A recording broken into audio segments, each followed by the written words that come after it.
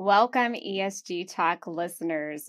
Man, do we have a treat for you. Today, we're joined by what I call my text or phone a friend on any regulatory issue, Steve Soter, who's an SEC expert and works here at Workiva with different groups across the U.S., particularly our ESG pro groups, which you heard a little bit about in our season of gratitude, as well as Andie Wood, who is across the pond in our EU and UK region. And she looks at all different regulatory requirements as it relates to our products and services for our customers. So when we talk about ESG regulation around the globe, these are two that I bring in. And I was trying to look up some famous trios because we all have a very deep sense of humor. And Steve, I'm not as cool as you that I could come up with a cool meme for the three of us, but I found that I was like, maybe Harry Potter's a good reference. You know, Ron, Harry, Hermione, that could be a good reference for us. But then I was like, we're all more like Ravenclaw, which is we're really intellectually stimulated by research and geeky regulation. So I don't know if either of you have better trios than me. But that's what I came up with to describe us. I don't know. I call Hermione. That's all I'm saying. She's a smart one. Actually, I could see that. You would get us out of trouble as the SEC guy. I kind of feel that. What do you think, Andie? I think I might get us into trouble, so this probably works as an assignment. Yep, there you go. There you go. Ravenclaw, raise your wand a little bit. Use that intellect. We should be pretty good. Well, as we think about all the action and activity for regulation in 2022, and Steve, why don't you go first? What's one word you would use to describe 2022 regulation? Intensity, I think. I mean, we've seen an incredible amount of proposed and adopted rulemaking, certainly proposed on the U.S. side, some big adoptions. I won't steal Andie's thunder on the EU side, but I would say intensity. There has just been so much going on, so much to pay attention to during the last year. I'm hoping we can all catch our breath just a little bit as we get ready for year end and see what's to come in 2023. Let's pivot to the troublemaker. Andie, what would be the one word you would describe 2022? Not too different to Steve's take. I think I was going to say bumpy, in that obviously we've had great expectations for this year, and I think we've known very much. We had timelines and we had expected dates for various things to happen, and there's been a lot of really, really interesting progress. But I think even so, companies haven't been feeling like it's been a smooth journey. So I think that kind of road is evolving, and I think it's all going in the right directions. But I think many would argue that it's been quite a bumpy road to get there. Because you are the geniuses you are, you get two questions right off the bat. So then what one word would you use to describe 2023? And let's start with you, Andie. So I'm kind of excited for 2023. I don't know if that'll translate for how all our customers feel about it, but kind of having got to the point where we've got some certainty now. Not everything, which I'm sure we'll cover later, but we've kind of got that ground level of feeling like this thing is happening now. There's a certain amount of regulation that's got itself a little bit of a stable platform. And I think that makes the change to come and the work to get down to it really, really exciting, as there's some actual changes we can make. There's some things we know we can do, and we can actually go out there and start to get on with it. What's your take, Steve? So I said intensity for 2022. For 2023, suspensity? Is that a word? I don't know. Maybe it's just suspense. I think we've got clarity, as Andie mentioned, certainly on the EU side, but here in the US, I think we're all waiting for the SEC's climate proposal to see what's going to happen. We're of course going to get into that in the discussion, but the other thing that's on their agenda is a human capital proposal. I fully expect that any day now, but as we close out here at the year end, it might not happen until Q1 of next year, which would be fine. But I do think there's some suspense there, at least as far as what's going to happen with the SEC. We recently had an election. I think that's got some people kind of wondering. So as I look at 2023 on this side, I certainly think there's some suspense in the air. All of us waiting to see how this plays out in the months ahead. I would agree with both of you, especially on the first sentiment of the word for 2022. Maybe where I would take a little bit of a twist is 2023. My word for the year for a lot of individuals and myself is alpha. Your ESG has to produce alpha for your companies. And whether you're thinking about how reporting produces alpha with regulatory and risk, or you're thinking about the return on investment, like we talked about in a previous episode with Tanzi Whalen, I think that's going to be key. And to your point, Andie, building on that, it's going to create 2023 is going to create focus, especially as we look at what the market is doing financially. You don't have time not to focus. And so I think alpha is the word I would kind of leave our listeners with heading into 2023. So, Steve, we just had you, and it was such a privilege, and this is why I love bringing the two of you in for our audience and our listeners, is I actually bring Steve and Andie into our executive team meetings. And Steve was with us, 40 leaders across the company as we were working on our ESG strategy this past month. And he gave us a landscape view of what's going on with the SEC and what do companies need to pay attention to. So, Steve, what a year. How do you see this playing out next year? Well, I think there's certainly a lot to pay attention to. I will remind your listeners here that the excitement and enthusiasm in the room got decidedly I start talking about SEC rules and you could see the energy kind of went out the door just a little bit. So hopefully we don't do that for this podcast here with our audience. Never. No, I think there's some interesting things going on. I think some things to pay attention to is actually the G. We're going to talk about the E and the SEC proposed climate rule in just a second, but I think the G is actually really important. You look at a recently adopted proposal by the SEC on compensation clawback. So to me, that really speaks to governance. If you look at the SEC proposal on cybersecurity and risk management, the type of disclosures and the policies and processes that are going to need to go into that, to me, that speaks really strongly to the G. And I actually think that we're going to see more of that just with some of the notable kind of fallouts and, company dramas, I think, that have happened, recently that have kind of made the headlines. Those, to me, are actually very core governance issues. And I think for a long time, the U.S. has maybe taken for granted that governance is good. We've got, fulsome disclosures and proxy statements, and that translates into 10Ks and other areas. But I actually feel like there's going to be a bit of a renewed focus. The other thing that I bring up, just that I expect again, is the human capital disclosures. The SEC proposed and adopted guidance for, I'd say, fairly generic and qualitative disclosures over in 10Ks, but now that's going to be moved to more prescriptive, kind of quantitative. Hey, these are the bits of information that you need to provide, which I think is going to create this whole other conversation around, again, what's the meaning and what's the value and where does that play into disclosure. But as I just look at the way this information is being used and consumed, to me, it'd be hard to see why you couldn't make a very strong argument that investors actually value that information a ton as companies go from being more human capital intensive as opposed to, assets and those types of things. As far as the proposed climate disclosure rule, again, I suspect we're going to see something adopted, and I would think about Q2-ish. I think a lot of us were really anxious to see something happening very quickly. But Chair Gensler himself actually said, hey, proposed rulemaking is 12 to 18 months. He said that before a Senate testimony, and that actually I think is very generous. So even if you take him at his own word, that by definition puts us, again, somewhere mid-2023, and that's what I would expect. I really value that perspective. And Andie, I'm going to move it over to you as we ping pong back and forth among the three of us. What we saw out of the EU November 10th was a little bit more certainty. And so there was the EU Parliament vote overwhelmingly passing the Corporate Sustainability Reporting Directive, known as the CSRD, the major ESG regulation that is in play in your region.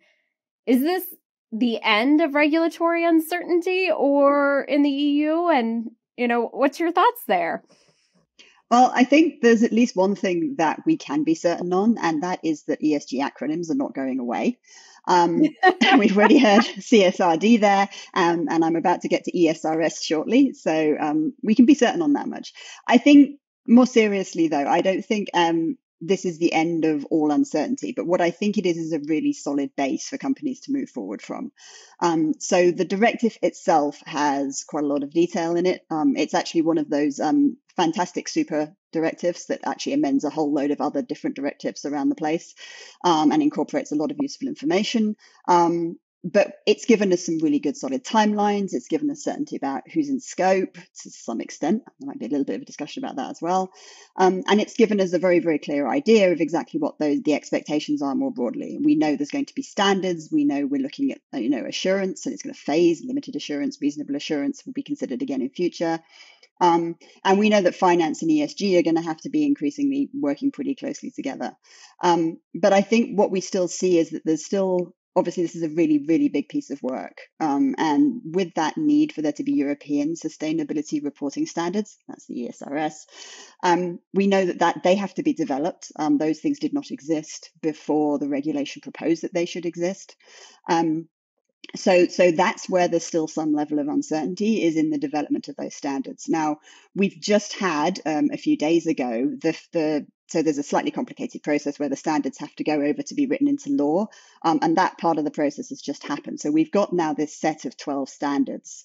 They're a little bit scaled back from some initial drafts. I think there's a lot of feedback on exactly where the depth needed to be, and some things have been shuffled off into the next phase of those standards, which is, again, where we still got a bit of uncertainty, which is when they start to produce and look at sector-specific standards. So we've got general first, then sector-specific. And that leaves us with still a little bit of information to find out if, for example, a company is in or active in one of those what are considered to be higher risk sectors. So, obviously extractive industries, certain industrial processes, that kind of thing. So it's going to be very interesting to see what happens. But I do feel like we're in a much, much better place than we were sort of just before we got that really overwhelming parliamentary vote. Steve, I want to hear your take on that piece, because there is a level of uncertainty, but Andie made this comment about there will still be a lot of acronyms and a lot of other pieces that come into play. Can you talk a little bit around what's happening outside the SEC that is also going to add to the ESG management pieces that will make it a little bit more complicated? Sure. Yeah, I think, one of the things actually that came out of COP27 is the, White House announcing that major federal suppliers are going to be required to disclose environmental impacts through CDP. Scope 1 and 2 is certainly, very high on that list, as well as other things. And I think as you start, and I use that as example, as the same bits of information that are now being requested from not just investors or customers or others, but again, some form of regulation outside of the SEC. And so you start to see this kind of notion of convergence. Now, let me be careful. If you're accounting and you've been looking at, if you're an accountant and you've been looking at converging, accounting standards with the U.S. as well as what's, done internationally, that's something that we've been waiting for a long time and might never fully get there. So I want to be careful when I talk about that, just for some context. But I do think that the more that these flows of information start to kind of get created, you start to develop this kind of core of, hey, you know what? These are things that we have to be paying attention to. This is data that we have to be capturing, again, regardless of whatever the SEC does. And so I think, Mandi, from that standpoint, some notion of convergence and some kind of basic set of ESG-related data, particularly on climate right now, to me, that seems kind of inevitable. And so I think as companies are kind of thinking through, okay, where do I prioritize? Starting to think about, okay, well, how would I capture that data, and where am I going to store it, and how am I going to report on that, and who needs to be involved, and what, controls and other, risk mitigating processes do I need to have in place? Those, to me, I think, are the kind of conversations that I would expect companies to be having, certainly right now, and if they're not, very quickly getting into the new year. Because again, I do think that some form of kind of convergence of some basic data sets, to me, feels inevitable. I was just going to add, if I can, that there's an interoperability point that's been very key to the discussions around the European sustainability reporting standards, which is, of course, that there's also international sustainability standards. And I just wanted to highlight Steve's comment about climate, because climate is one of the areas where they've really been actively working on that interoperability. And we're talking about that a lot during COP27 and formal mappings. And I think that's an area where there's significant progress being made, which I think should at least reassure companies a little that this isn't always going to be a wholly divergent landscape. So Steve was in front of our executive team last month. One of the things we talked about is our own business as a global public company operating in all regions of the world. What is the impact of the CSRD? And many of our listeners are going to be trying to figure this out as they are maybe a non-EU company or are an EU company that operates in the UK or operates in Singapore. So, Andie, can you tell us what you think this is going to look like in practice for companies like ourselves and others trying to tackle CSRD and some of the European regulation?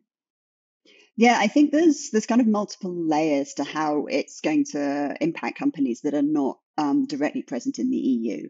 I mean, the first and the easiest answer is for the companies that are directly listed in the EU. That gives them that presence on the regulated markets.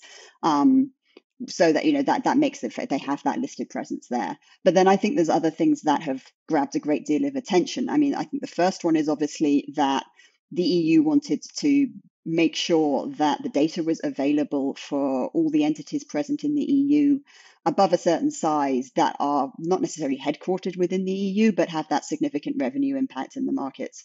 So they set a requirement that even without the headquarters, if there's subsidiaries or branches and a corporation has above that 150 million revenue mark of operations within the EU, then those subsidiaries and branches are going to have the responsibility to start that reporting, although there's a bit of a time lag there, I think. So it's not necessarily something to worry about immediately from a regulatory perspective.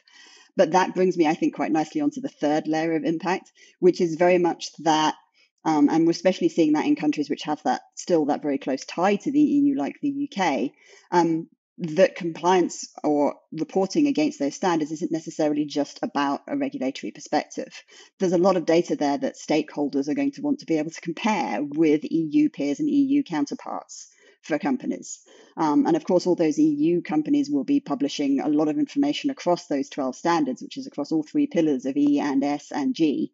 And it's going to be a demand, I think, for certain aspects of that from investors and from stakeholders, that companies are at least able to provide something related or comparable, sort of regardless of whether or not they're really falling under that compliance umbrella directly. So as we close out and we get really practical for our listeners, what is the biggest challenge in 1 to 2 sentences that you think they need to grab hold of in 2023? Steve, what's your reaction to that? I realize this is going to be a little bit repetitive if you've been on any kind of webinar recently, especially involving a technology company, but aligning the right people, processes, and technology, those 3 things could not be more true than they are with ESG. And I think getting, again, the group of stakeholders together inside the company, not too different, Mandi, from what we were doing actually at Workiva not too long ago, and actually going through those lists and determination and determining exactly, okay, what do we have available to us today? Where do we need to get in the future? And how do we, again, align all of the priorities and risk mitigating processes and everything else in order to get there? That, to me, is so paramount for companies to be doing right now. And maybe that was 6 sentences, not 2. My apologies. All good. Teachers, tech, and talent. And I understand it's not numbers, it's words. So you might fudge a little bit there. That's okay. No, thank you. All right. Andie, what do you think? What in 1 to 2 sentences should people grab hold of for regulation in 2023? I think for me, it's heading back towards one of those core requirements from the CSRD, and that's assurance. Obviously, pretty much everything that Steve said applies to this situation, but I think it's more of an emphasis on looking at the ESG data and how that is collected, how it is reported. And the directives and the aims in the EU are very much to bring the standard of that ESG data up to the standard of the financial data, which I'm sure is also a global objective. But it means that companies really need to take a look at and learn from their finance teams, and also really get those internal audit teams involved, get the risk teams involved, and make sure that they can bring those processes along, because there's a little bit more to complying with those directives and those standards than just getting the right data points out at the other end. And I think that's going to be the thing that companies should really start focusing on early. Thank you both for sharing your regulatory wrap up with our listeners every year, whether it's just a text or phone you as a friend, or we have you in front of our executive team. I'm so thankful for the wisdom you bring around the globe as how we tackle ESG regulation. One of the things that we love to do is wave our magic Harry Potter wands. And so we'll definitely put some resources in the show notes for all of our listeners. Steve is a host of a sister podcast, Off the Books. Andie has done some remarkable blogs that simplify this for each of you in our audience. We look forward to helping you navigate regulations with different perspectives in the new year. Thanks, everyone, and we'll talk real soon.